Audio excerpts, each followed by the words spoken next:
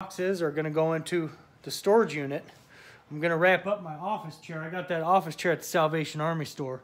You know, it was a great deal. I'm going to wrap it up with garbage bags, and then so Tuesday's the day we're going down, and the Lord didn't want me to make a reservation or anything at the hotel. He said just go in there on the 1st. So that's what I'm going to do. Yeah, I'm excited. Sometimes I think maybe I'm a little crazy for doing this, but you know, if he's testing me to see if I trust him, well, here's his answer. And, you know, I thank him for not making me get rid of everything, because I would have.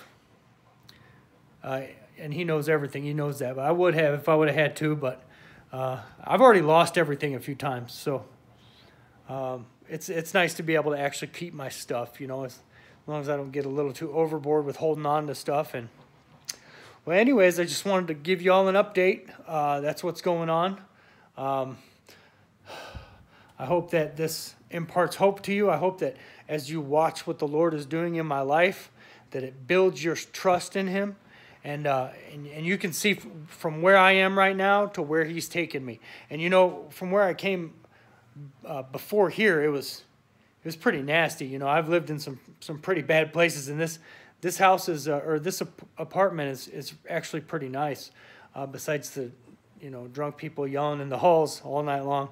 But I've seen worse. So yeah, I'm not going to complain too much. It was a blessing that he moved me in here instead of leaving me where I was.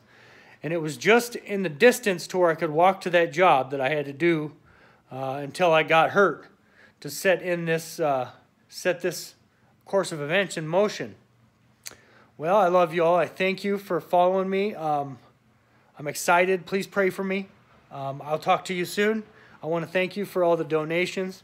I appreciate it. It's going towards the kingdom of God. You know, we got to make this world a better place.